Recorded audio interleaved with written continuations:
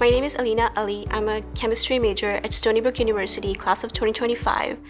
I've been privileged to work with Dr. Peter Tonge in the College of Arts and Sciences Department of Chemistry. Professor Peter Tonge's lab focuses on the synthesis of enzyme inhibitors with high affinity and longer residence time.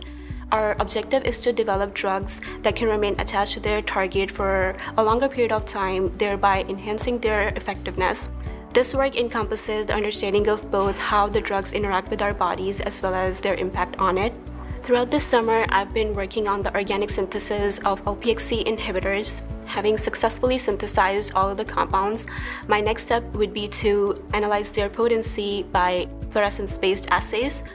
This process will contribute to the development of novel therapeutic options. Science has always been a part of my life. My mom's diagnosis with diabetes made me curious about how drugs interact with our bodies.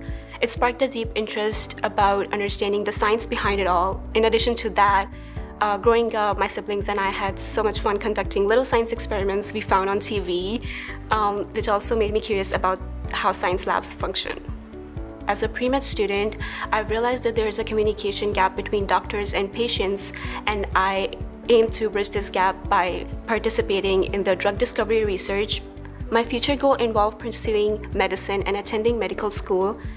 I believe that the combination of my research experience with my medical expertise will allow me to approach patient care with a more comprehensive and evidence-based perspective.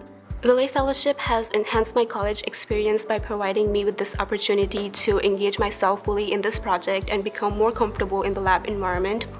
Thanks to this fellowship, I've been able to learn so much more, and this has been a wholesome experience for me to have this dedicated time to pursue my passion for science. I would like to thank the Francis Velay Fellowship Program and the Penneville Foundation for supporting my research this summer. And I would also like to thank the College of Arts and Sciences faculty and staff, particularly Dr. Peter Tonge, my principal investigator, and Dr. Nagid for making this collaboration possible.